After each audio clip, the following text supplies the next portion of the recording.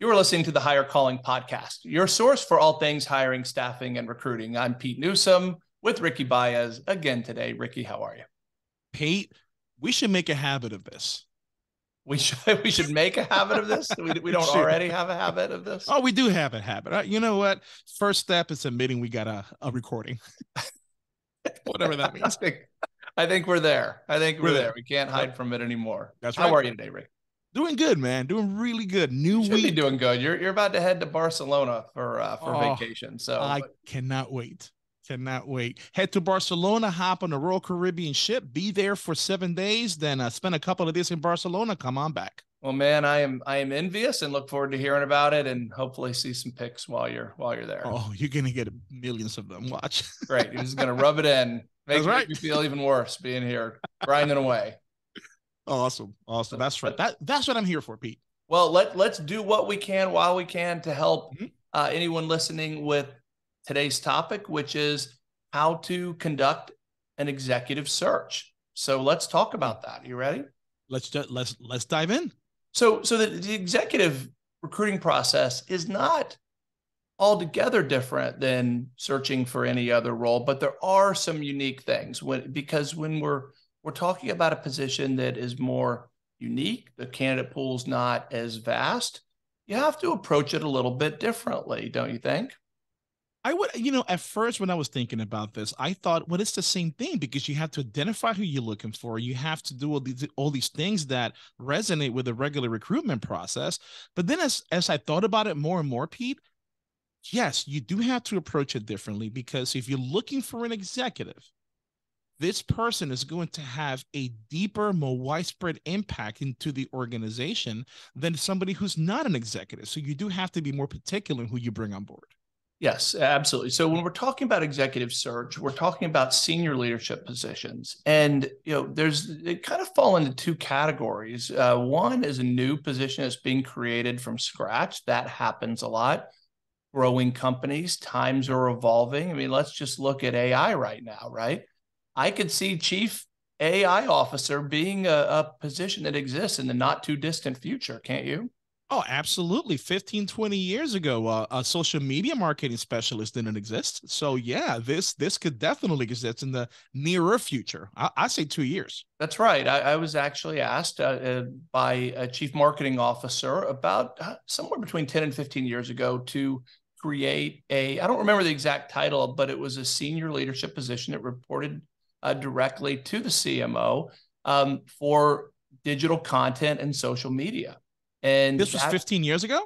it's somewhere Wow. between 10 and 15 years ago. Yeah. And what was interesting about that role for us as a staffing company, a recruiting firm, that we did not have, there was no job description that existed.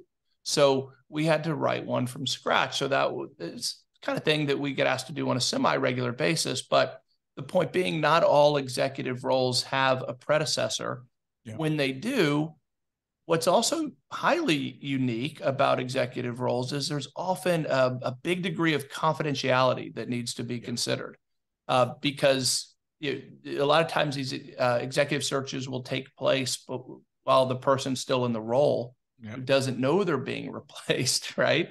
Or the That's organization, true. for whatever reason, may not want to communicate the message to the team if they know that a senior person is leaving, either retiring or choosing to separate, mutual or otherwise, from the company.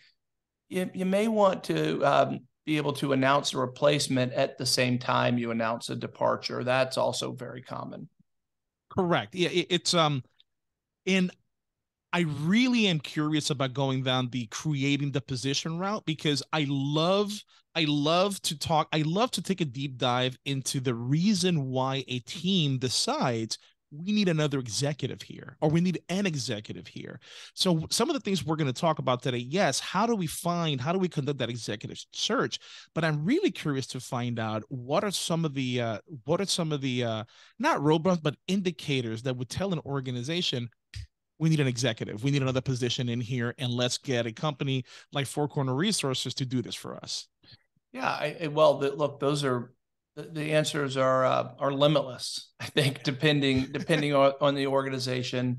But let's kind of back up before we get there and talk Okay. about this process and what, some of the traits and characteristics of it that make it different than a regular search. And one of them, of course, is the length of time and level of effort, right? So those are two. Let's start with length of time. On the surface, do you think it takes longer than conducting a search for a staff level position? I think it would take longer, and it will cost more money, because if you're searching for a regular staff person, I would venture to guess 80% of the search would happen in the local area, and 20% would happen outside. Whereas executive search is more outside of the local area than not, because you're looking for more specific niche skill set that the organization is going to need, and chances are it's going to be away from you. So yeah, you're going to have to cast a wide net.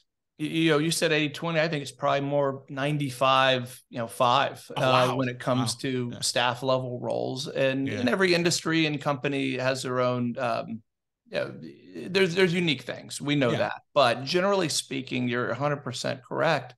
And once you get up, as you go higher up the chain, there's fewer candidates who are qualified and a good fit. So I separate those, because you can be qualified on paper, you can be qualified technically from an experience standpoint, an education standpoint.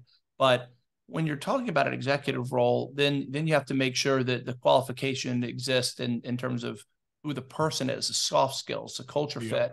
That's its own challenge when hiring an executive. But 100% in agreement that you have to plan more time. And with that comes expense. Now, where does that expense come from? Let's talk through that a little bit. Well, I mean, before in the planning phase of any type of executive search effort, there has to be a budget, right? And that budget has to include what markets are you going to advertise in, and who you interview. Are you going to fly them in to meet the rest of the staff? I mean, there's a lot, and you have to pay for that, you as the organization. So that money has to be budgeted, and you need a recruitment team that really knows how to be efficient in their processes, that we stay in budget. Because the last thing you want to do is tell the executive leadership who's leading this initiative to say, "Hey, boss, we're out of budget. Can we get some more money?" Nobody wants to hear that. Oh, Ricky, you're hurting my heart a little bit with that, because you didn't even acknowledge that the organization may need to hire a third-party firm like Four Resources or others to conduct that search for them. And ask me again. I think we know your stance. Look, you're the HR guy. That's what you're here for, to figure out how to hire those positions internally. But in reality, when it comes to an executive position, we know that in a lot of cases, it will make sense to hire a headhunter, a professional recruiting firm who operates in many cases on a retained search agreement. And we'll touch on that briefly. But the reason for that third party is that it is an intensive search. It does take a lot of time. And depending on the size of your HR team, you may not have the resources to expend on that, because you're really diving into a situation where you have to explore the industry. You have to have the right network in the industry. It's not going to be as simple as posting a job ad on Indeed. That's not how executive searches are typically conducted. You have to commit to going after it in a much more proactive way. And that's what a third party can do for a number of reasons. I mentioned the network and the industry knowledge and experience, but also a third party can be a lot more aggressive and subtle, where if confidentiality is an issue, and it often is, it's hard to maintain confidentiality when ABC company is calling others to perform a search. You're kind of going to know who it is. If you are ABC company hiring for ABC company, where the third party can maintain that confidentiality in a much more effective way. Did I convince you of that? No, you did. I'm with you. I'm with you there. So let me ask you this then, because I know I've done a few of these, and this was for a local government, right? So for local government, we had to find a fire chief. Obviously, you cannot find a fire chief in the general area that's looking for a job, so you got to go elsewhere. But I'm asking you directly, Pete, in your opinion, when conducting an executive search, the people or the candidates that the recruiter or the search team is connecting to, what percentage of them, the candidates, already have a job versus people who are looking for a job? Well, it's very high, Yeah. right? 90% plus, maybe higher. I would assume that almost all of them will have a job. So the skill set that the recruiting team needs to have, they need to have a really, really keen salesmanship strategy to be able to talk somebody away from somewhere where they're happy at. Because here's what's going to happen. I'm I'm venturing to guess a recruiter would reach out to executives who are currently working somewhere else to see if they have any interest. Whereas a regular staff, you put something out on LinkedIn or Indeed, and people who are unhappy with their job or don't have a job are going to jump on it. So it's two different skill sets, I'm assuming, right? Well, you're describing the post and pray approach to recruiting, Yes. where Yes. you post a job ad and just wait for applicants to come in. And to your point, that is not a great way to approach executive recruiting for many reasons. So, one, confidentiality is certainly out the window once you do that. Two, you have to question who you're going to attract that way for this executive role, because if do you want passive candidates who are gainfully employed, not looking, thriving where they are? Ideally, yes, you do for an executive position. I mean, for any position. Let's be honest. But we also know that it becomes a matter of practicality at at some level. So you can't you recruit all your staff positions just relying on passive candidates. That's I wouldn't recommend that to anyone. But when it comes to your executives, you want to start there by default. All right. I mean, you want to go steal, for lack of a better way to put it. That's the best way to put it. Yeah. From others. And that's another reason why a third party is often valuable in this scenario, because you don't have the same considerations for professional courtesy that a company in the industry, even though they're a competitor, there's certain things that you just ideally won't do. And so, pillaging your competitors' executives may be bad form in some industries. Some it's not, where they truly are true enemies, maybe, in the way they go to market and conduct business. But it's not subtle when you do it that way. That's for sure. Yeah. And it's potentially shows sign of weakness or vulnerability within the organization. If your HR department is calling executives at your competitors trying to recruit them, maybe it's a sign of growth and prosperity, but maybe it's a sign of trouble on the home front. I mean, the way I look at it is, if I call somebody and I'm able to convince that person to come over to this side, then something wasn't right over there to begin with. So what I tell people is, make sure your employers are happy, because somebody else might dangle an even prettier carrot. That's right. Well, and look, you and I think our agreement on this, from the candidate's perspective, every candidate, every employee, other than those who have a contractual agreement that locks them into a period of time, you're kind of a free agent, right? Yep. I mean, for all intents and purposes, you are all the time on the market, right? Now, some people will say, I'm happy, not looking, and that's great. We want those candidates. But I'm convinced, and I forever will be until proven otherwise, that everyone will leave for something. Yeah, there is a job that everyone will leave for. So I, even as the president and owner of my company, I always say, if Bill Belichick calls and offers me the starting role, I'm out. I'll be in Boston tomorrow. Oh man, you guys hear that? Pete's leaving to be a Patriot. Well, New England Patriot. Not just a Patriot, but the starting quarterback for the Patriots. I mean, let's be frank. And then your iPhone alarm goes off, and God, I gotta go to work. That's right. So I don't anticipate that call coming. I've given up on it. Okay. However, the point being, we all have we all have a dream job, and if we're in it, great. But boy, I mean, you can always improve. So look, that's a conversation maybe for a different show. Mm-hmm. But we know that proactive recruiting of gainfully, happily employed candidates is part of the executive search process. We know that. So That's right. That's where the third party often comes in play. And I said I'd touch on it. So just briefly, when it comes to a retained search, what we mean by that is engaging an organization to conduct a search on your behalf, where you essentially pay them part of the fee at the inception of the search, right? To begin conducting the search. And the reason why you do that for a senior level role is because of the time that has to be invested in it. And so to initiate that search, it shows a deep commitment by the employer and a commitment by the third-party recruiter, the headhunter, if you will, who's going to conduct that search by having a true partnership on that, not loose contingency-based search where there's really no obligation or commitment on either side. The retained agreement takes that to a different level and is often a very appropriate and effective way to conduct an executive search. So I'm with you 100% as well with that piece.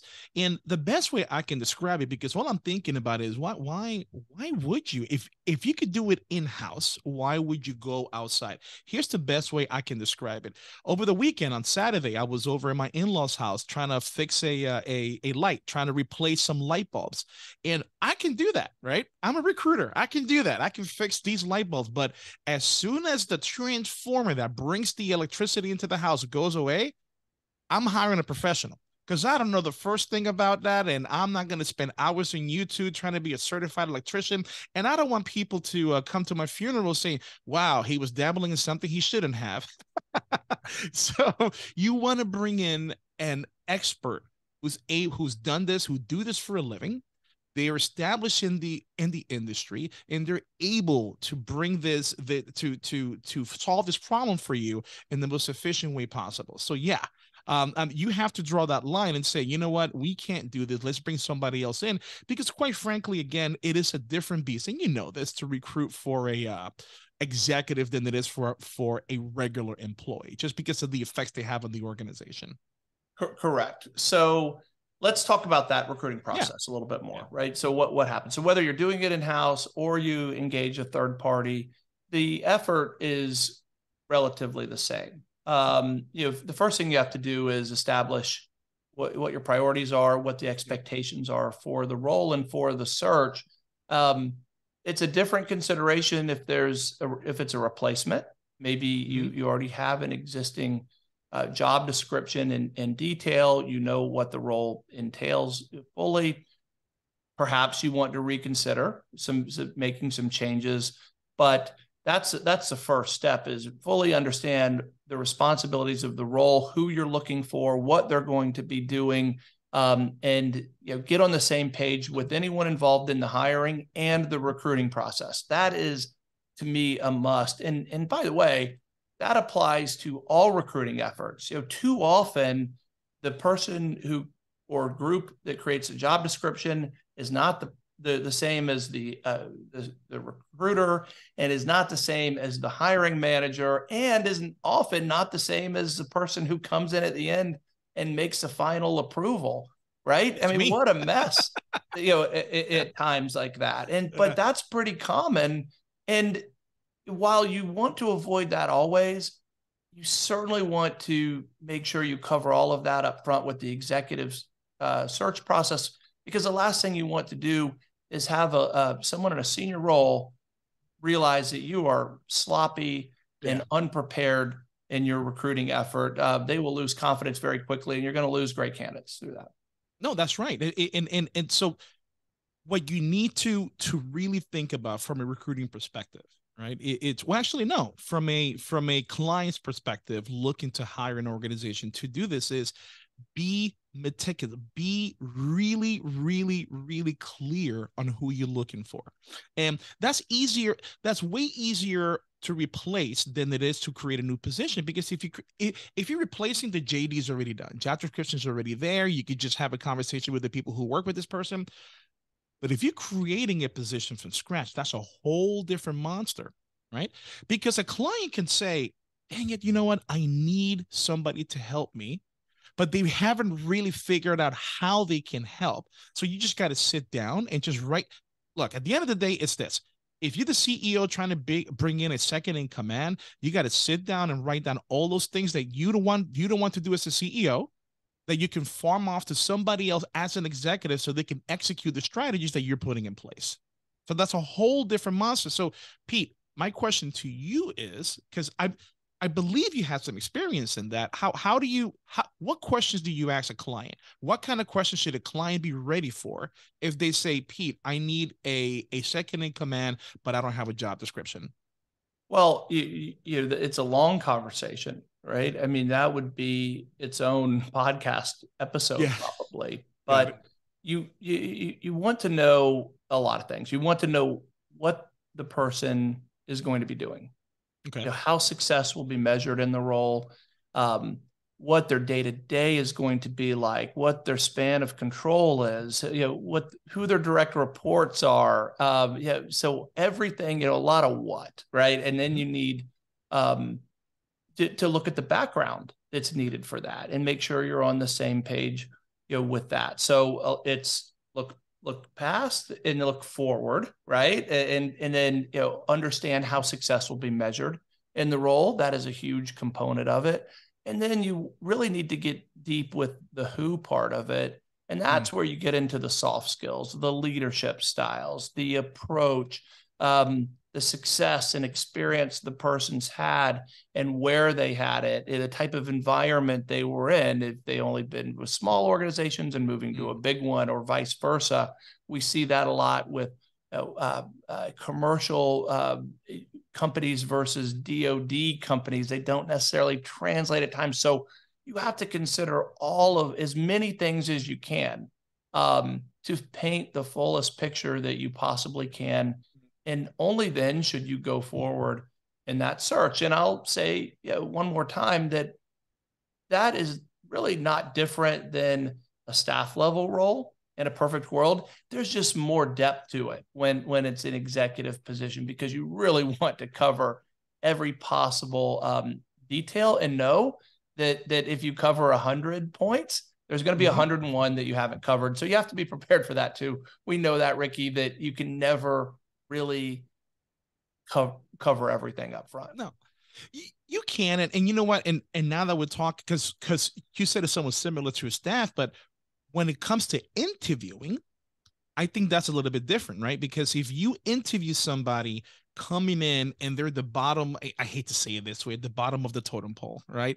They're at the beginning of their career, you're going to focus more on their skill set than anything else. Whereas the higher up you go in the chain of command that you're interviewing for. So, for example, now you got a senior director, you got a VP, you got executives. You as a recruiter are going to be less focused on their skill set, their technical skill set, but more focused on their influence. Because the higher up you go, the more influential you need to be, because you've got to motivate people, right? You let the people deal with the technical stuff, but you got to be able to resonate with them. You got to be able to motivate them. So you got to ask completely different questions. That's right, and that's where you get into again how they think, how they operate, Yeah. their leadership style. Where you're not going to be as focused on those things, or even at all with staff level junior positions. Yep. So it really is about what you expect of the role, and making sure that the interviewing and screening is focused on those things, That's as right. important as what's on their resume. If not, I mean, I guess more important is really the better way to phrase it, um, because you have to get to know the individual at a deep level. That's And right. so a lot of this is really what we're talking about, is setting expectations up front by all the people involved. I mean, that's very consistent as we talk about executive search. And that then goes to, once you define the role and who you're looking for, then you need a recruiting plan for it, and where you're going to find this person, how you're going to approach it. Those are their own considerations that require some in-depth thought and consideration. And once again, making sure that everyone's on the same page. And you don't just go about this blindly. You take a very targeted approach to executive recruiting. And this is why it's crucial for all recruiters, all leaders to just always network. I know people get tired of us talking about this, Pete, but always, always network, because if you're working with an agency that has a wide network, that has solid relationships, you're going to end up getting a much better client, an easier process in getting that client than either doing it on your own or working with an agency that just lollygags. So yes, this is very crucial, because you really want to make it. You could tell when somebody's prepared, when an agency is prepared, they got all their stuff together, by what kind of questions they ask and how. Because Pete, I've seen agencies that just here, apply here, let me get this and I'll find somebody for you. How we do it here is different. We have conversations. It's almost like you know what? We're Match.com there, Pete. That's who we are. We're trying to make people happy and match them together. What is it? eHarmony, the 12 different characteristics of getting people together. Do we have some of those? We got some characteristics. You know what, Ricky? I've been married for 26 years. I miss that. I miss that whole boat. I'm not sure how those things work, and so I don't know that I can buy off. I can sign off on the on the comparison. So I'll have to take a pass on that. Roger that. But okay, so you established. So there's a lot of work that has to be done before you make the first phone call. But then you go through it, and you have to have a very well thought out strategy for then qualifying your candidate too, and then knowing how to move them forward. So you don't want to make up this interview process, this screening and interviewing process as you go. You need to establish that very clearly up front, communicate that timeline to the candidate. And that is something that I recommend to every employer for every role that often gets looked past and ignored, which is communicate all of this up front to the candidate. Set yourself up for success. Why? Well, if you have a fast time frame and the candidate assumes it's going to be longer, the timing may not work out and you could lose a great candidate. Yep. Similarly, if you have a lengthy process, as you often will with executive recruiting, you need to make sure the candidate knows, so you don't want to get any surprises along the way.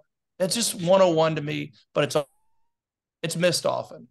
No, and I see that all the time too, Pete. That's why I tell people, you've got to be the GPS for the candidate. There's nothing worse than a candidate not knowing what to expect in the whole process. But if you as the recruiter can be the GPS for that person, let them know how many interviews are they going to do, what is the expected time frame for this to be complete, and what happens if you don't make it?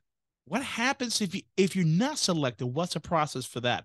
That sends a huge message to all parties involved, like, wow, this organization is prepared and they're professional. So that's the message you want to send. So I agree with you 100%. I'm really glad you brought that up, because that is also an often overlooked part of the recruiting process, which is you're not going to hire all the candidates. So you need to give them the message, let them down. We've talked about a lot on the podcast, how candidates should react in that situation.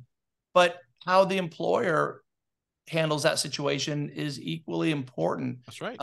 Because we have to be willing to take the time, especially with executives, to let them know why they're not going to be moving forward in the process or not selected, because it's a round world. We know that things will come back, and just because you don't hire someone today doesn't mean they may not be a fit for a different position tomorrow.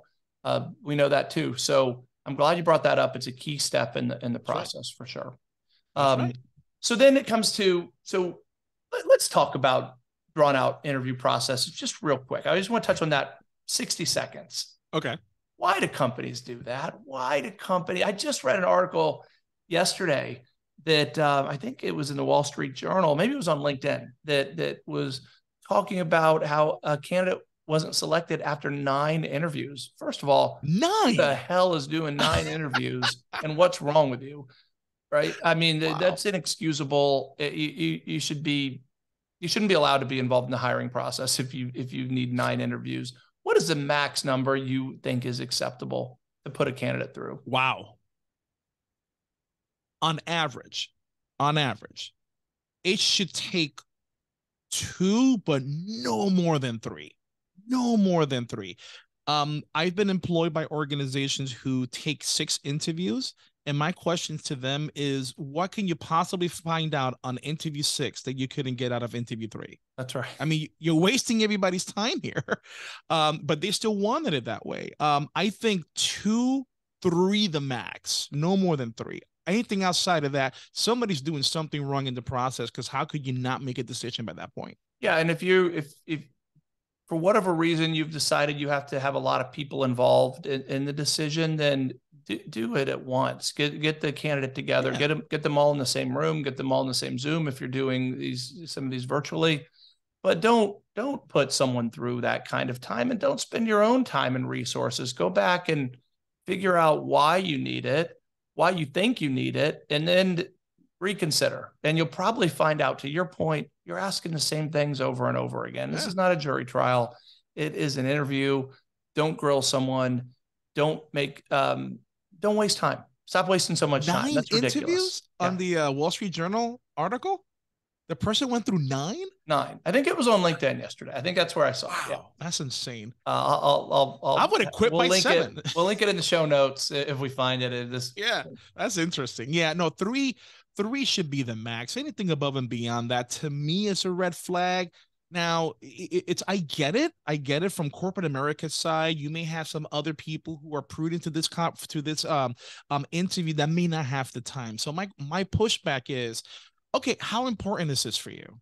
We don't want to lose this candidate. I would love for you to be involved in the interview panel early enough, especially if this is a great candidate, because we don't want to call this candidate and say, hey, well, congratulations, you made it to the next step. Here is your 9th interview. Now they say, you know what, I'm tired of this, and they'll leave. You're going to lose great candidates, because the candidates with the awesome credentials you're going to want are not going to have the patience for that. You know who will have the patience for that? The candidates who nobody wants. That's right. That's exactly it.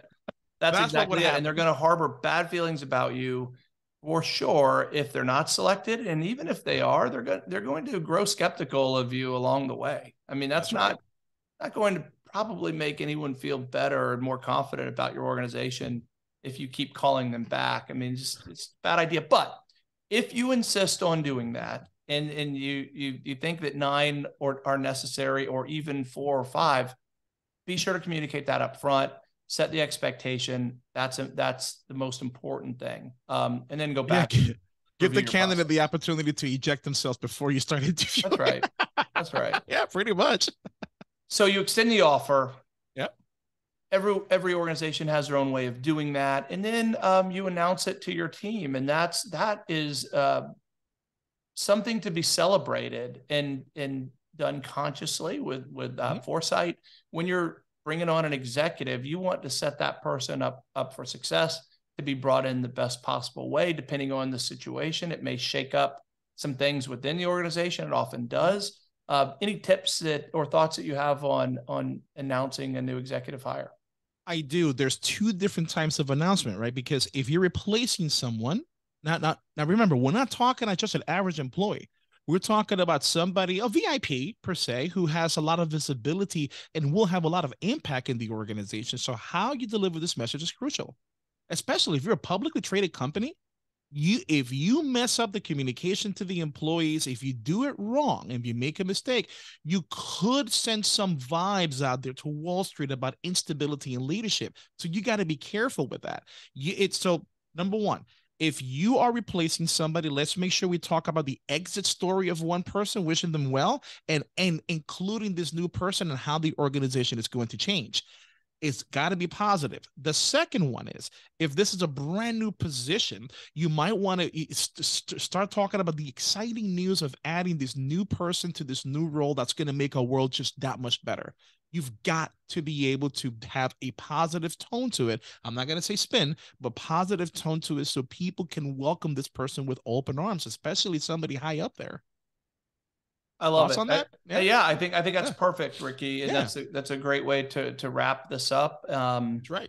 In all of this, I think if there's a theme, what we've talked about, think through everything in advance, from beginning to end, from the time you are defining who and what this person is going to be doing, all the way through the announcement. If you do that, you're setting yourself up for a successful executive search process. And when you need help, ask for it.